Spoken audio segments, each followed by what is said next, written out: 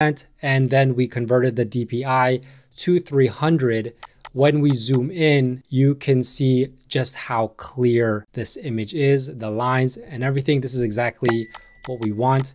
And now this is perfect to go ahead and finish our book cover, which we're going to be using Canva to complete this. Now, before we go ahead and start creating our cover, we're going to want to print our cover template. And in order to do that, you're going to go to Amazon KDP's cover calculator, and we're going to choose binding type, paperback, interior type, black and white, paper type, white paper, reading direction, leave it to left to right, measurement inches, interior trim size. This one is 8.5 by 8.5 inches.